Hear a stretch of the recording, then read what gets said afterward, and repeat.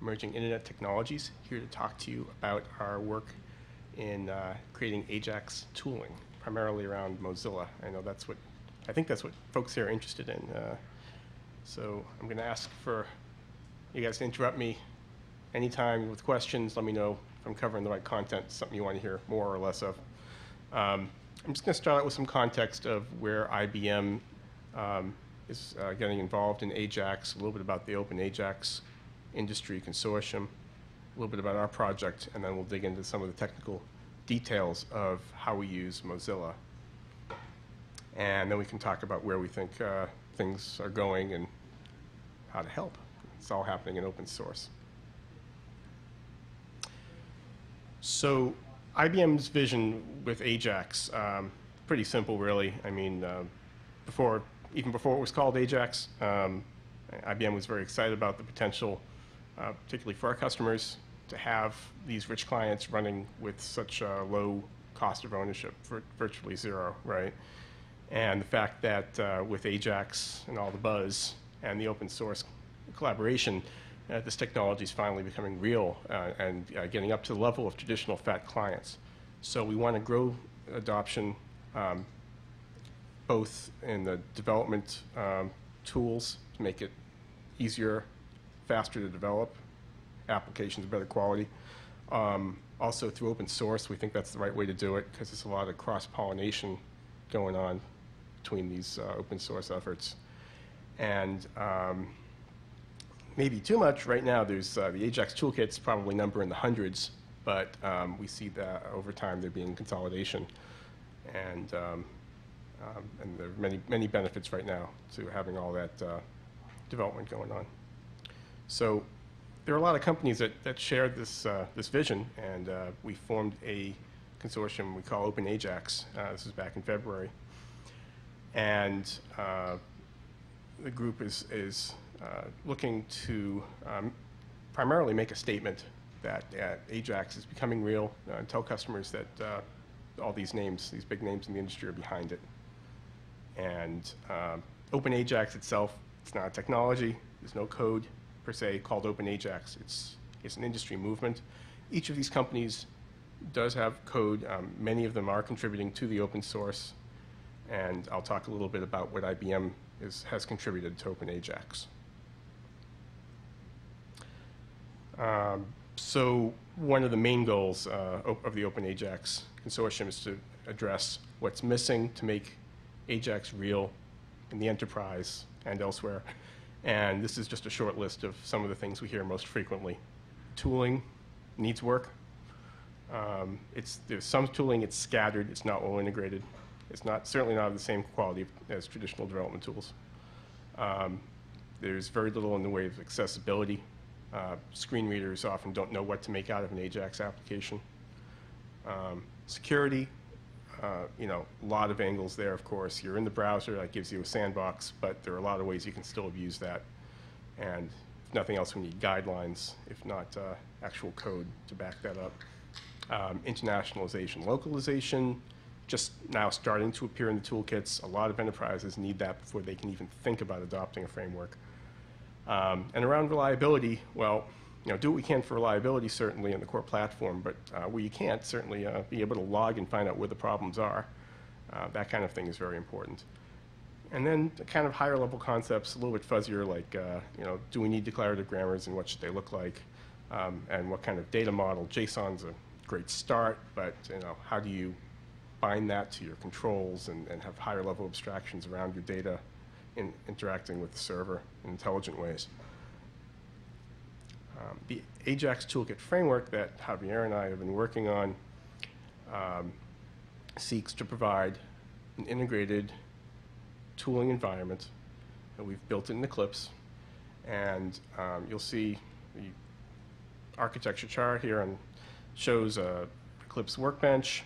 We build on top of something called Eclipse Web Tools, which provides basic support for deploying web apps, HTML editors, and the like. But it's still doesn't go too far with JavaScript. So we've added a lot around JavaScript technology. We've integrated with Mozilla to render and test the applications, and again, seeking to provide the base tooling needed in open source and encouraging others to join in and build on top of that. And here's a slightly more detailed chart of the pieces that we're building. The golden pieces are external pieces that we're reusing. And again, it kind of breaks down to two pieces. There's the JavaScript kind of DHTML world. We have JavaScript debugger, DOM inspector, some familiar tools, JavaScript syntax validator to catch errors, typos, things like that. On the right-hand side is what we call personalities, and this is our abstraction for AJAX toolkits, just to make them a little bit easier to deal with. Right now we support 3, Dojo, Zimbra, and Rico, which isn't on this slide, but it's a pluggable system. We've pulled out all the common pieces we can into a library, and there's a template-driven, a wizard-driven builder that can easily enable new toolkits to come along and plug in here. So again, this just kind of breaks down what I discussed. Some of the pieces we leverage from web tools, some we leverage from Mozilla. And we chose Mozilla not for its proprietary abilities as a development platform with Zool or anything like that, but as a good standards-driven portable browser base. Because we really, at least the initial thought was to get people to develop cross-platform, cross-browser code. And Mozilla was just the easiest way for us to tool that. It's open source. We know what's in there. We can hook it. We can instantly get support on more than one platform. This isn't to say we can't support other browsers as well. And I talked a little bit about the personalities. I'll give you a quick demo of what it looks like. So here's the Eclipse workbench.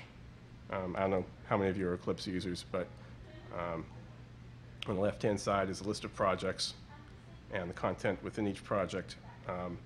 Here I have a project for the Dojo toolkit, and this was created by a wizard, which did all the work for me of setting up the directory structure, injecting the assets, the JavaScript code, and there's a fair amount of it here. And you really don't have to worry about any of that. It does all that for you. And if you want to create a new page in Dojo, you just use a wizard. So, oops, here we go. I want to make a new Dojo application, which is really just an HTML page after all. So I'll give it a name. And here it made a directory to be deployed to my web server. It's an HTML file and built off a template. It just includes all the standard pieces you need to include the libraries and just an empty shell of a page. I'm going to throw some content in there. On the right-hand side, you see some Eclipse snippets. This is just another feature we've started out with in our personalities. I can select Dojo and see some snippets that I can drag and drop right into my app. So I'll take a tree widget. And Dojo's kind of nice. It's got a declarative markup for declaring its widgets. And here, whoops, there's a tree with some nodes inside of it. I also need it's kind of like the equivalent of an import. I need to import all the JavaScript code, right? Drag and drop. Let me try that again. I need to bring in Dojo widget tree as the class. I'll save this. And by integrating with web tools, here's a nice thing to actually see the app run. Just one click to run into Mozilla. And what happens is it copies all the code to a Tomcat server, starts up the server, and then opens the content in an embedded Mozilla browser. So, you know, traditionally that could be a very tedious manual process, and we're trying to shorten the development time. There's the app, there's my tree. Okay. And we'll talk a little bit more later about the details of embedding Mozilla, but we can do some really exciting things here because it's embedded not just graphically, but Eclipse knows how to reach into the browser internals. So I can do things like we made a DOM inspector, kind of like you see in Mozilla, right? This is an Eclipse widget talking to the browser. You can see all the pieces, properties. We also implement a JavaScript console, so I can see all the messages getting passed. And it's integrated graphically all in one workbench. It's I found it really helpful to have it all in one place, operating off of one model. I'll go to a slightly more complicated example. We made a store prototype using the Zimbra framework. Now, it's now known as the Apache Kabuki. And if I go to that HTML page, I'm going to do the same thing, except I'm going to use debug launch to launch it in Mozilla. So again, copied all of this code to the server, launched it in Mozilla browser, and let me see if I can make that a little bigger. So I've got this grid of servers we sell, and as I click on each one of them, it will make a server request using XML HTTP request in my demo here, pull back some data, and populate it down here in the panel below. So what I've done is I've set a breakpoint in that routine so I can demonstrate our JavaScript line debugger. So let me click on the iSeries 520. So here's a debugger, kind of like Venkman, for those of you familiar with Venkman, integrated into the Eclipse world. You'll see a call stack, local variables. I can click on different parts of the call stack, see the code. At the same time, I still have the browser available. I still have the DOM inspector, JavaScript console. All these pieces are running. And there's one other piece I'll show you, the XHR monitor. That's short for XML HTTP request. I'm going to let this code continue, go off and make the request to the server. And you'll see that iSeries 520, it did what it was supposed to do, populated some data. But I want to see that request. We have this widget that listens on the wire. And here you'll see the post, HTTP post to the servlet. For those of you who've seen Firebug, that's something similar to what Firebug does. I got request response headers, and you can even see the body of the message. So again, it's nice to have it all integrated in one place. We've added a couple new things too, like syntax checking. Go back to the source view. So here's my application. If I were to just introduce a stray character, which is so easy to do, right? Usually I would have to wait for a full deployment cycle to see that error, and only then if I'm lucky, because JavaScript being interpreted, I'd need a test that exercises that particular line of code. Here, as you type, we run the code through a syntax checker. It gets flagged immediately. We're using the Rhino parser in this example.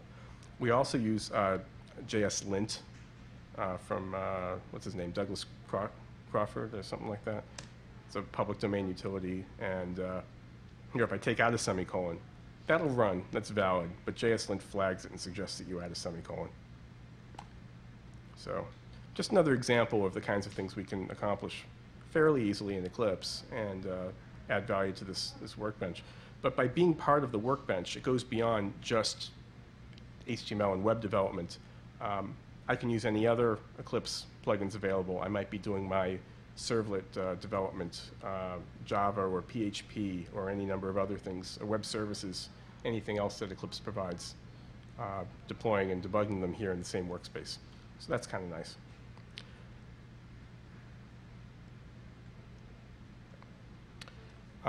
For those of you here, I don't know how many of you have tried to install ATF. Some of the feedback we've gotten is that it hasn't been the most pleasant experience. I'm here to take the arrows for the team. We are very high on the Eclipse food chain. We have many dependencies, and those dependencies percolate down.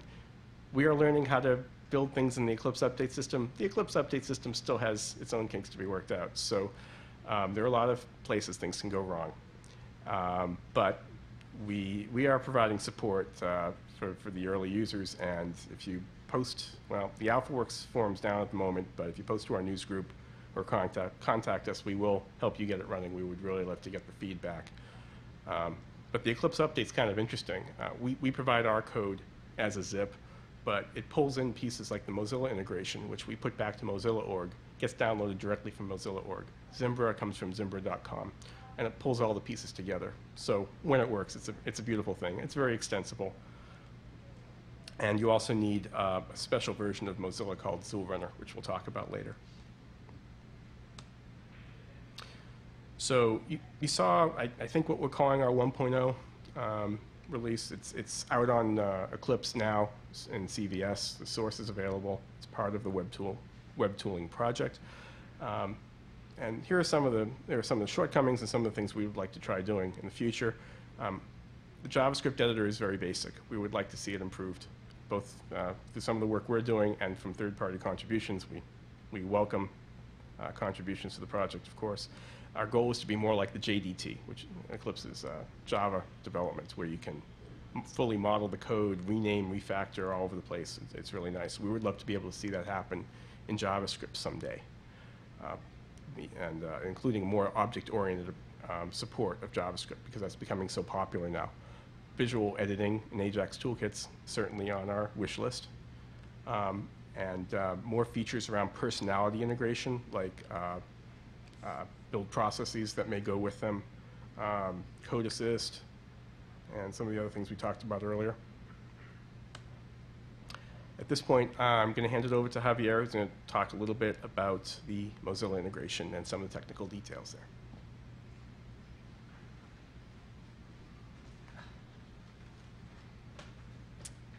Afternoon.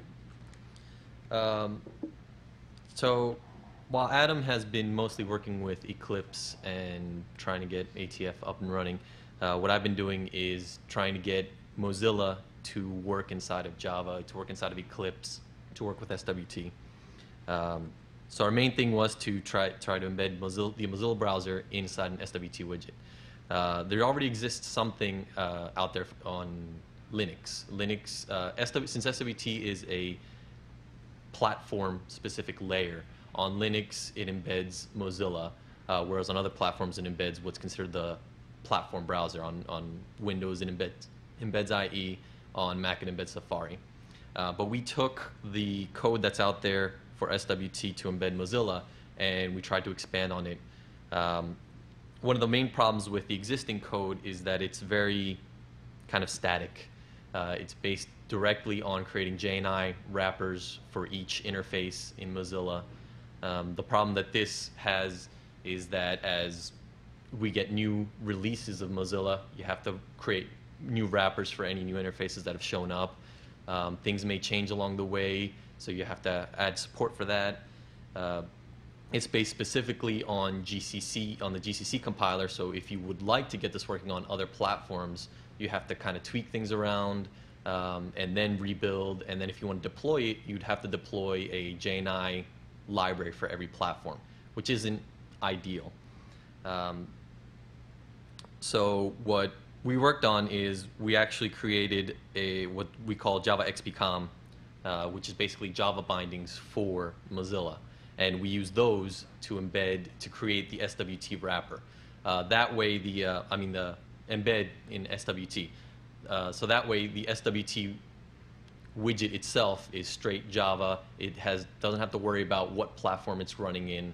It just uses the Java bindings, and the actual platform-specific stuff is handled by Mozilla.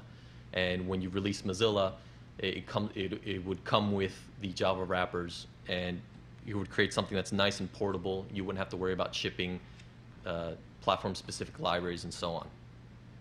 The other thing that afforded us when we were working inside ATF, inside the AJAX Toolkit Framework, is it allowed us to work directly with some of the things that are provided by Mozilla, specifically XPCOM.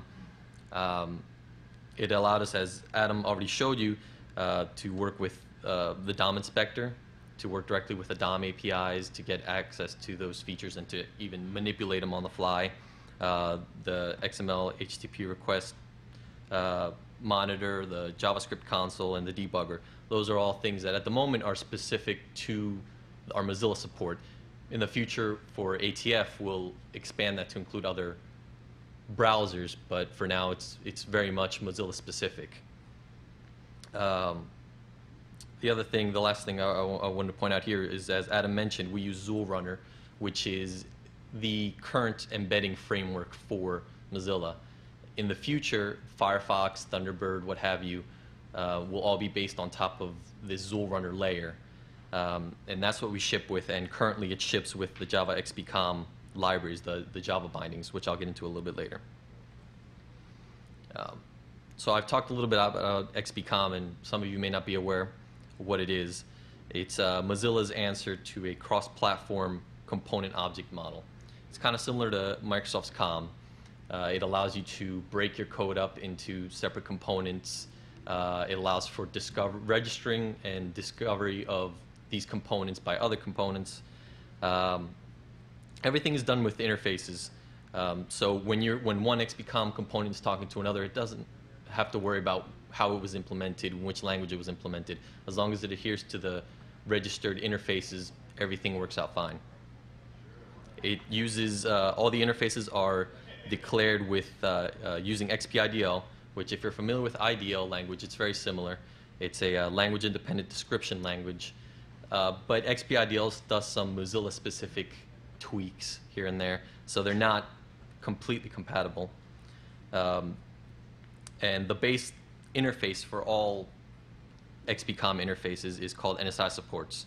And the three basic functions it supports here are the query interface, which allows runtime type discovery. So you can, if you have an object, you can query what interface that object supports. And it also handles the object lifetime through reference counting. So for Java XPCOM, we latched onto, we piggybacked on some of the features that XPCOM supports in order to reflect the XPCOM interfaces into Java. So all the public interfaces that are available written in XPIDL, those are now available as Java interfaces. So you can use your Java program to directly work with XPCOM objects. To allow communication back and forth between XPCOM and Java, you can pass XPCOM objects to Java and vice versa. This is something that that IBM worked on, and it currently ships with Zulrun, or the first release of Zulrun, which is 1.8.0.1 at the moment. The other thing we worked on, as Adam mentioned earlier, is to make these Java, the Java interfaces themselves available as a jar to be downloaded by the Eclipse update. So if you create an Eclipse app and it requires these libraries, it's very easy to set up your update mechanism to pull in the Mozilla libraries. Same with the Rhino libraries. So here to get a little technical on to how Java XPCOM does its thing. XPCOM provides a language binding facility called XPT-call. It was originally created to work with JavaScript, to allow JavaScript to work with C++ and to have objects reflected back and forth between those. It does two things. It allows you to invoke a given method on any XPCOM interface, and it allows you to basically dynamically impersonate an XPCOM interface. So in our case, a Java class that implements an XPCOM interface, that object can be passed on to any other XPCOM interface. And just because it implements the interface, they'll be able to communicate just fine back and forth. The last piece that it requires is the NS Interface Info Manager. All the libraries, all the interfaces that are defined in XPIDL are made available through the NSI Interface Info Manager, so you can query information on that class. You can find out what methods it has, what parameters it takes, what are its parent interfaces, and so on. So we use that that's one of the things that we use to first to generate the Java interfaces, and also when we're marshalling parameters back and forth between, for example, if my Java class is calling an XPCOM method that happens to be written in C++, I have to wrap any Java objects that are getting passed to C++ in something that C++ won't understand. And we use the NS Interface Info Manager to find out what parameters that method would take, what kind they are.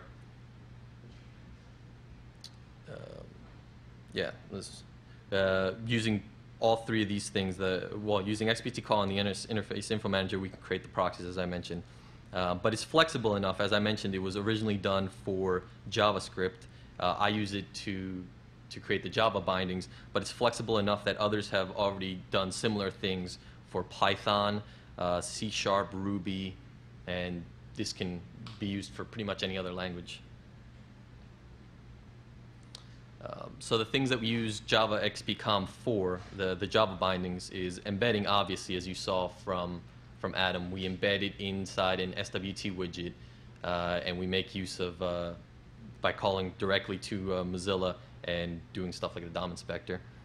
Another thing that we've been working on is a component loader. As I mentioned, XPCOM is all about breaking up your code into components. And for the most part, if you were to download Firefox 1.5 right now, you could write your components in 2 languages right now, C++ or JavaScript. I created a Java component loader, which allows you to also create your components in Java. This has been a pretty requested feature once Java XPCOM was announced, and it works out pretty well. And one of the things that I used the component loader to create is an RMI server extension for Firefox. The reason that we wanted to do this was that it would, one of the deficiencies of debugging inside ATF is that you have to use the embedded browser, and some people don't really want to do that. They want to see it running on the actual running Firefox instance. It's either just to see what it would look like on a user's desktop, or also to debug the UI for Firefox, which is also written in JavaScript. The other thing that an RMI server extension would allow is to not only debugging a Firefox instance on your system, but through RMI debugging a remote Firefox instance. If you want to debug a problem that was happening on some user's system, as long as there's a network between them, you should be able to use RMI to make that communication work. So I actually have a little demo to give for Java XPCOM.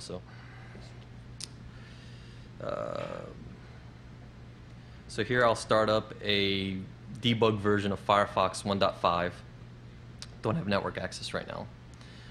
So the first thing I'll do is I'll show you some of the things you can do with the Java XPCOM and the Java component loader. So this is a simple web page which has JavaScript on it, and when I load it, this is the Java component loader dynamically loading and generating Java interface files for XPCOM interfaces. It's not very exciting in and of itself. Right here, this is it talking to the Java component. So if you take a look at the source, you can see the real power here of what we can accomplish with Java XPCOM. And this is simply JavaScript saying it wants the implementation, an object of type Java loader sample, and it wants to create an instance. And then it just gets the interface based on NSI sample. JavaScript has no idea how that component is written. It can be written C++, it can be another JavaScript component. In this case, it's Java. It doesn't care. All it cares about is that it works with this NSI sample interface, and then it can call all these get, set, and poke methods that it wants. Then over here, we just have a simple RMI server. This is a similar thing. It's just JavaScript. It's just JavaScript calling that object, and also based on the NSI sample. Well, actually, this one I didn't need an interface. I haven't worked out all the kinks here. This is all brand new stuff here that I'm showing you, so you're the first to see it. I know, you're all excited. So what I can do now is I have here a simple client. The RMI server is running on Firefox right now, and all this does first is look up that instance in the local registry, in the local host registry, gets the service manager, which is a Mozilla thing which we can query components. Then it just tries to get the frontmost window and then open up an alert on it. It's all very simple. So I can run that here from within Eclipse. I'll run my client and it'll talk through RMI to the running Firefox. So just press play, and bam, there it is. It opened up an alert on the running Firefox. So like I said, this is just something that I got working a couple days ago, so we haven't really done much with it. The hope is that we could get this working with the JavaScript debugger eventually to be able to do remote debugging, as we said, or anything else, actually, for that matter. So that's what I have. That's my demo. And now Adam was going to go more in depth into the debugger.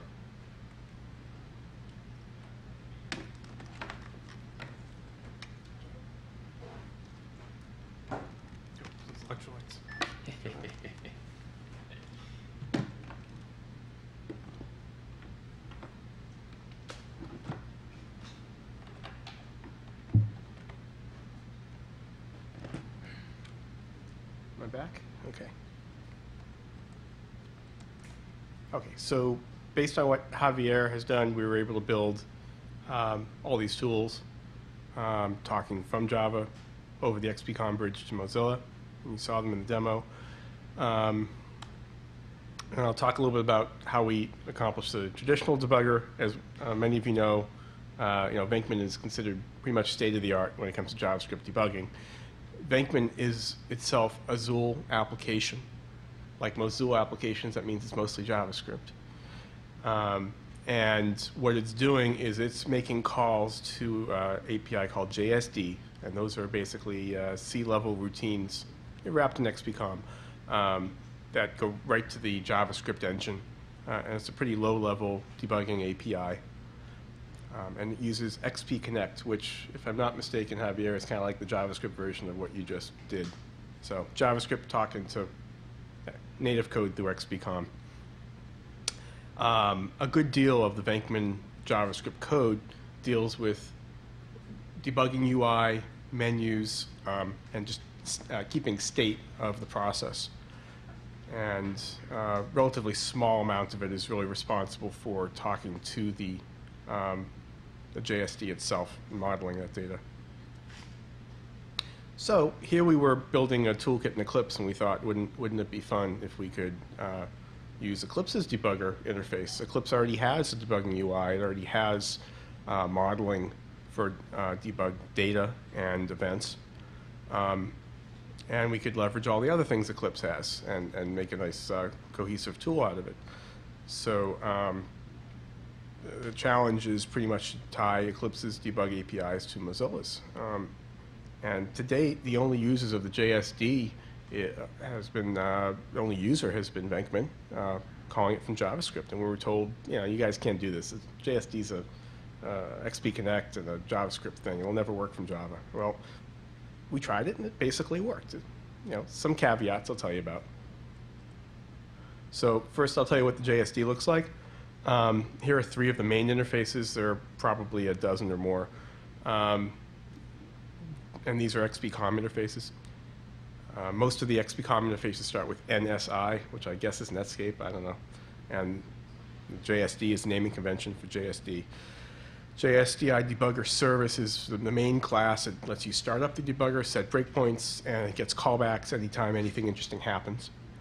Like execution hook will tell you when you suspend. And then when you do suspend, you can query for JSDI stack frame and value. Will give you your call stack and your variables. And there are other details, but those are the major points there.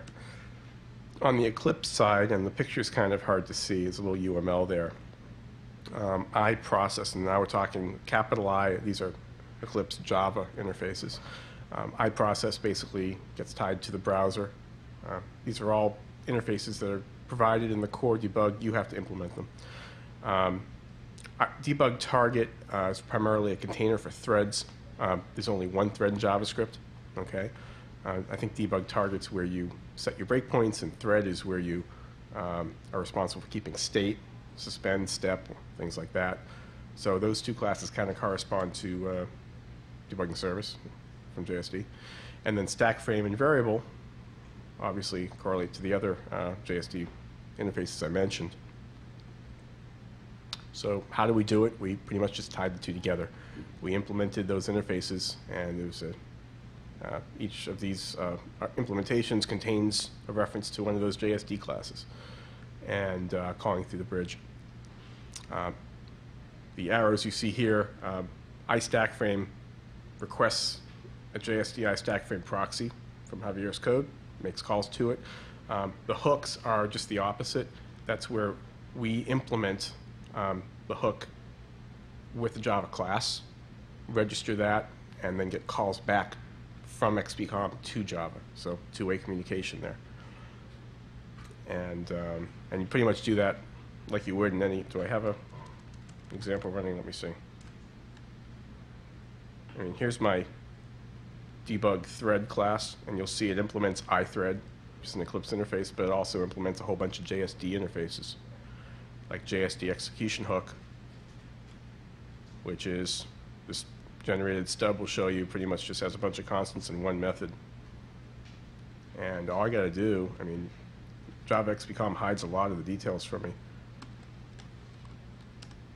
I just implement that method with the right signature, and sure enough, I get my calls back every time something executes. Oops, that's the wrong one. There we go. So one piece is to tie the two APIs together.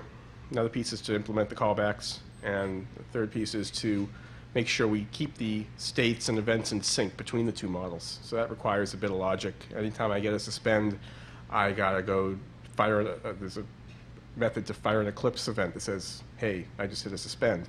And I gotta go grab all the stack frames and pretty much copy them over to my Eclipse model. And there's another trick. We have to create pretty much a busy loop, a system, what's it called? System wait loop. While you're in suspend, we actually need to make sure we continue processing things like Windows drawing events or whatever the native platform is, so your browser gets repainted and things don't hang.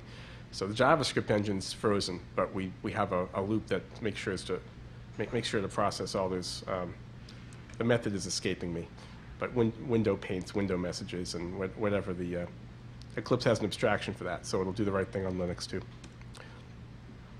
And we had to learn a little bit about threading. Mozilla, at least with the UI code, has a model where the code itself isn't thread safe. You have to, there's a contract you have to agree to always execute it on a specific thread.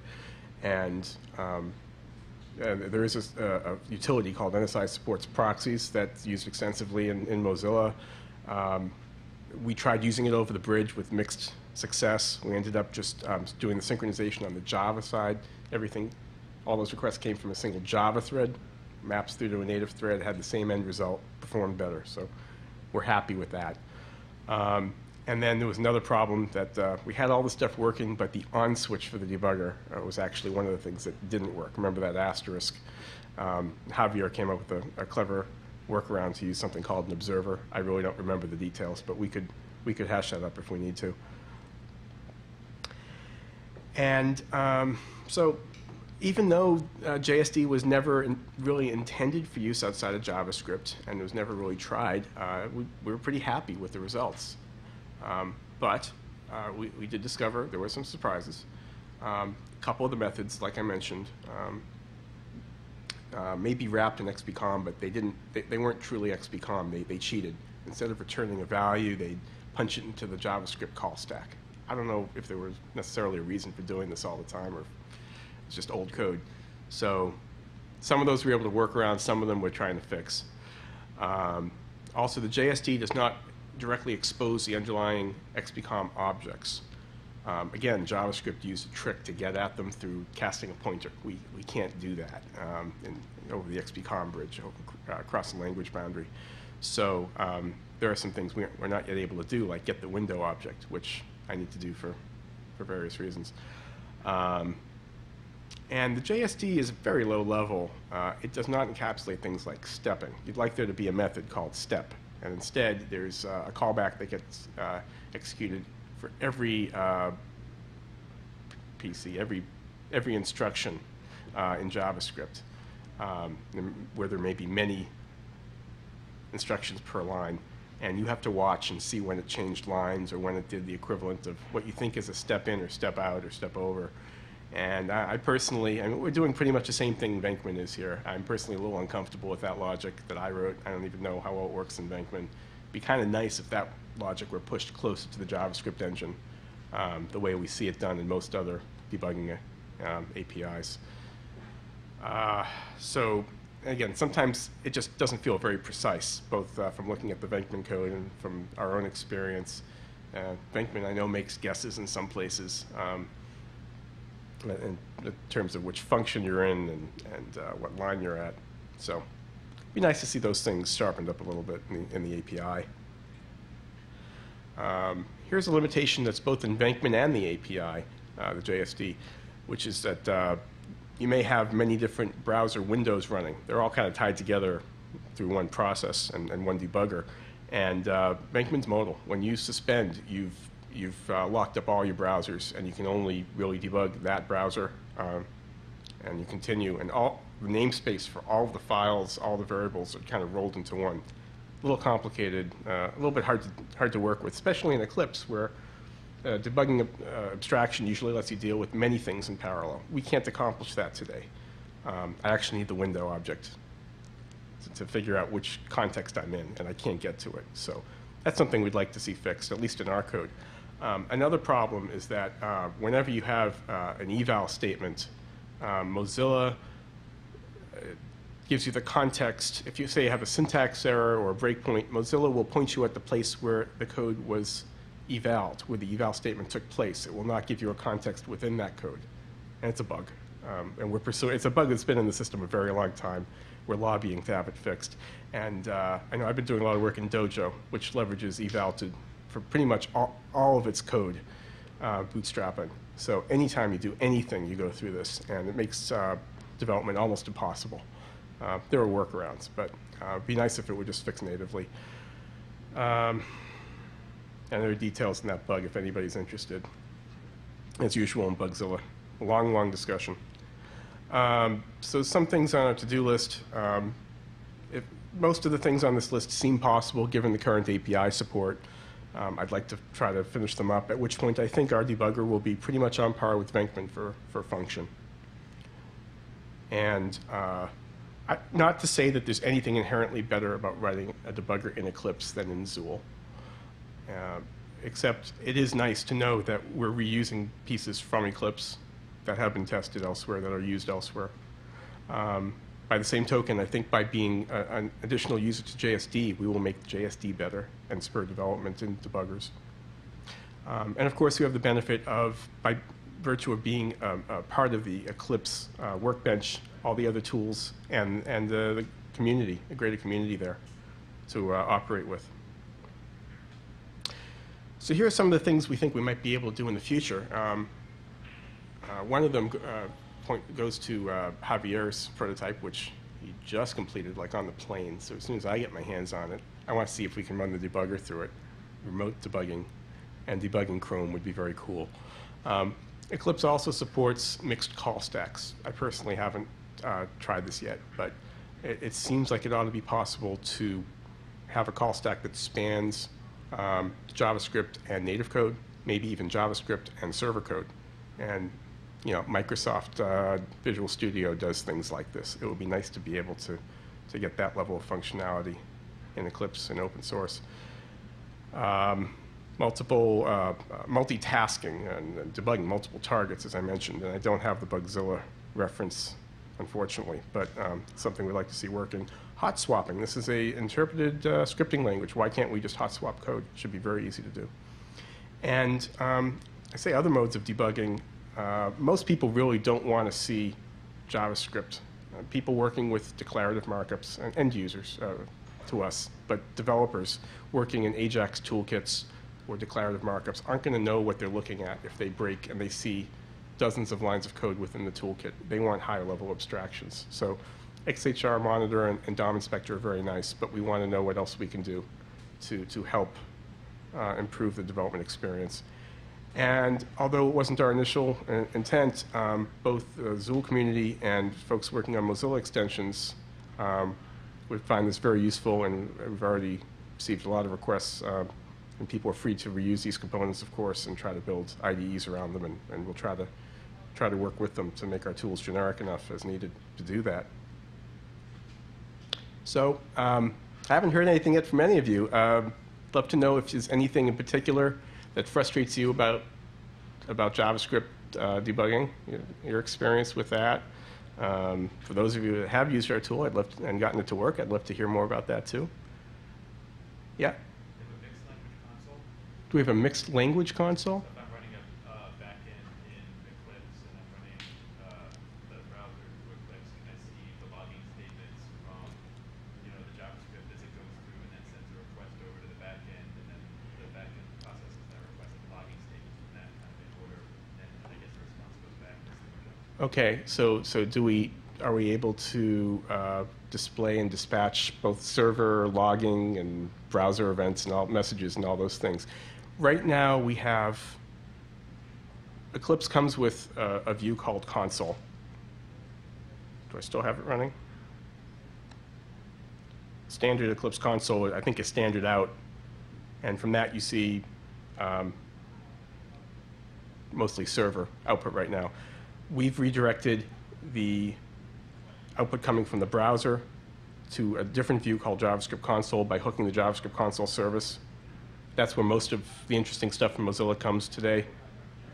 If Mozilla does pipe anything to standard out, we don't hook it yet, but we probably could. Is there any way that, you know, I know that, I guess if you're running it inside of a window context and not inside of Chrome, there's probably no way to standard out. I don't know, because for Mozilla developers, I know standard out. I haven't done this for a long time, but I remember having the same problem as the Dash console. You really want to get at that stuff. Good point. I have to say we haven't been focusing. I know you guys are all Mozilla developers, a lot of them here, and it's not where we've been focusing, but it's something we should look at. Yeah, it's a much. Sure. Oh, okay, so the equivalent of a printf, and besides alert, of course, which most people end up using. Various toolkits have different mechanisms for that. So Dojo has dojo.debug, for example, which is right here. You see what they did in the standard template is declared a floating panel. I think I can even move it. And if I had a Dojo debug statement, oh, dare I try this? But if that various debugging output went to the Eclipse console instead, then I would be able to avoid going into the debugger as much because I'd be able to see the whole the telemetry through the server and the... Exactly. So right now, I'll try it again, see if it runs. If I put my debugging statement in there, good. I did a dojo.debug foo, and it shows up in this console. We were talking about this the other day because this impacts everybody. We'd like to try to hook this Firebug. One of those utilities does this today. Hook that console, instead of it appearing in the HTML screen, pipe it to a separate view, maybe the console, maybe a new view. Yes, we're working on that, and using the magic of XPCOM, it should be possible. Yeah. But in terms of logging, again, it's going to vary by toolkit. We'd also like to do server-based logging, and Dojo has a package that we really haven't explored yet. I don't think too many people have, but we'd like to support server-based logging, maybe have a view for that as well, to be able to monitor one or more applications running remotely and see what's going on with them. And I don't think I forgot to mention, but things like unit testing, automated testing, obviously very important too. Yeah. Also further from they want something to inspect heap objects. So if you have a AJAX application leaks memory, then that could be useful. You want persistent objects across? Well, inspect the live objects in the heap using the value. Inspect the heap, the JavaScript heap. Yeah, live objects. Very good question. It's certainly not in the JSD. I don't know how to get to it, but it'll be a wonderful point to raise with the Mozilla community. Say, give us an API, and I'll tell you one thing that is available is a profiler. That's another thing we could hook pretty easily. But yeah, heap objects and events and things like that would be very nice. Just even memory usage. There are no APIs that I know of advertised to do that. So we would, I think, need to get somebody to write those and bake them into the browser for us. How to get that done? I mean, it would be great to start a discussion on our news group to assemble that list, and then from there maybe we can generate Bugzilla enhancement requests in Mozilla. And you know, you got to fight for them one at a time, but if they have merit, maybe it'll happen. Yeah? Have you measured the performance at all in terms of how much overhead there is about communicating between Java and C++? Javier? No, I haven't. Right now, it's just trying to get it working, trying to work out all the bugs. Once I feel like it's at a decent level, then I'll focus on performance. But like I said, just getting it running has been a big step. So eventually, it's definitely on my list, and I've tried to make it as lightweight as possible. But there's definitely room for improvement. And in our particular application here, I mean, I can just say it doesn't feel like that's ever the hot spot for us, at least not yet, just by the nature of what we're doing. Not to say that somebody else couldn't write an application that would demand much more performance. So, yeah. It seems like this almost begs testability. When you're trying to test some of this JavaScript on cross browsers with a relatively complicated application, you can instrument the server part of it, but with this you can also instrument the client. Exactly. So yeah, it goes to testability and things that I conveniently forgot to put in the presentation, but unit test was one, like JS unit, but also to be able to drive the DOM APIs. That would be a great way to write a test, almost like in a grease monkey approach. It's combined with Eclipse monkey. Maybe you put the two together. I don't know. It's very interesting. And also, we've toyed with the idea of like side-by-side comparison, visual inspection to make sure that different browsers behave well. Yeah, those are all great ideas. Yeah. So some more like user-related questions. You said that you deployed it to Apache when you run the file. Can't you? Oh, okay. Sorry. Tomcat, yeah. Yeah. Why can't you just run it on the file system? We deployed to Tomcat, and why can't we run on the file system? It varies by toolkit. Zimbra, the way it's built, actually has a dependency, not just on the server, but, well, the only one they've implemented is JSP, hence the Tomcat dependency. And to make things a little more complicated, WTP that we leverage to do this only supports J2EE servers today. Tomcat, BEA, WebSphere. No reason why they can't support Apache. In fact, we're working on that. But as far as just deploying straight from the file system, you can type into this browser a file colon URL and see it embedded and use most of these tools. I believe you can manually plug one of those into the browser as well. We could probably make a right-click launcher that runs it locally. I don't think there's anything restricting us from doing that. You see, if I go to make a new Mozilla application, I can either point to the project or I can just type in a straight URL with a file colon. So it's possible. Maybe we should just build more intuitive UI into doing that. Yeah. Okay, one more? So with the Python XPCOM, you can actually use Python from Zool directly by doing script language called Python. Did you use Java? Could you say that again? So in Zool, they have a Python XPCOM binding, so they're building that. Yeah. And you can, in the Zool files, you can point the script tag directly to a Python file. Oh, from within Zool? Yes. No, I think that's actually, I'm not too familiar with it, but that's part of what's being done to make Python be on the same level as JavaScript inside Zool, to be another scripting language that you can use to do the actual actions in Zool. But no, we're not approaching that. We're not trying to do Java like that, and I don't think anyone has even suggested it or asked for it. I think most people would be looking at it from a performance point of view and from requiring a JVM point of view, and they would be hesitant. But if there's enough support for it, if enough people request it, I don't see why we couldn't do that. But I don't think anyone's mentioned it. There are Java implementations of Zool that don't run in Mozilla. Luxor, perhaps, for what that's worth. But to me, it's not the same Zool. It's not a right one to run everywhere. Not only is the language different, but all the bindings are different, the tags are different.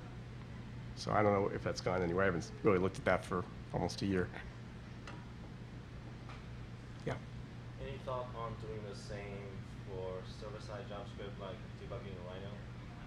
I know Rhino has a debugger, but it's very rudimentary. I want to say, John Ponzo in the back. Do we do that? Debugging server-side JavaScript today? Server-side, in the current tools, there's no support for debugging JavaScript. Other than other inline Java within the JSP, you can debug that, but not server-side JavaScript. Okay, this is, you could debug JavaScript in the JSP inline, but not server-side JavaScript. So we've started on the client. We do need, obviously, more server-side integration, both on the server and spanning client and server, and that's just stuff we haven't gotten to yet. Yeah. Okay. I'm just going to ask something far out. Great. I noticed you sprinkled references to SWAT throughout the presentation. To what? I'm sorry? SWAT, SWT? SWT, yeah. Yes, yes. So SWAT, SWIT, yeah. Mm. With the SWAT SWIT, would a Tomato, designer tomato. application that lays out your SWAT widgets, so to speak, could you just generate it and have it work directly in AJAX?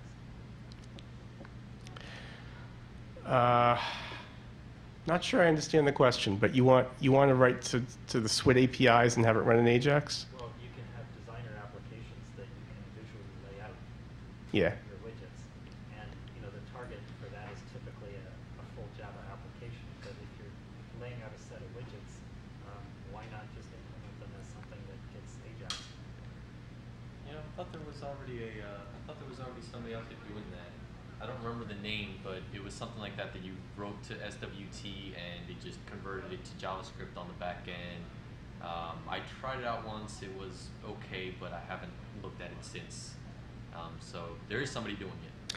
We just haven't taken a look at it. There are a wide variety of approaches we've seen. A lot of the hot AJAX technologies, of course, being JavaScript driven, great for web developers. There are other companies. ICE, the people who do the ICE browser is one. They're trying to drive everything from JSF, from Java. And there are various other projects, open source and closed, to try to drive development from Java. So, we're not taking a stand for or against them. But, yeah, this toolkit's primarily about JavaScript in the browser on the client. And to the extent that any of the pieces are useful, they're out there, they're in open source, they could be reused. So. Okay, last question. As the first issue you addressed was the difficulty in installing it. So what's the state of art? Do you have one install that will just unzip and run? Yeah, we should. We should have just given up and given out a zip or an image or something. We were talking about that earlier. Yeah, I'm getting a thumbs up from the back of the room. Right now, we're still trying to get things to work in the Eclipse update site. And frankly, it got a lot better until the website it was deployed on disappeared. IBM AlphaWorks, it was there. I think we're trying to bring the website back. It was more a matter of getting the install steps right, because some of it's still manual, and getting all the prereqs exactly right, because although we do pull in lots of pieces, there are still some you have to pull in yourself. You have to install Eclipse on your machine. It has to be the right version. You have to install the right version of Zool Runner manually. And if you get all that right, you have to be connected to a network. We forgot to mention that to people, and a lot of them said, why didn't this work? Isn't everybody connected to a network, right? So, once we got all those, we got a better set of instructions. I think we actually had a reasonable success on the list. So I would encourage those of you who haven't to try again in a couple days when that website comes back.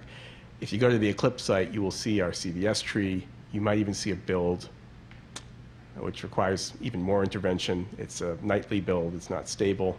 AlphaWorks is going to be the best place to go if you want to play with this technology. So, and again, go to the news group if you have questions for us. We try to monitor it frequently, and we would encourage your feedback and participation. So, thank you very much. Thanks.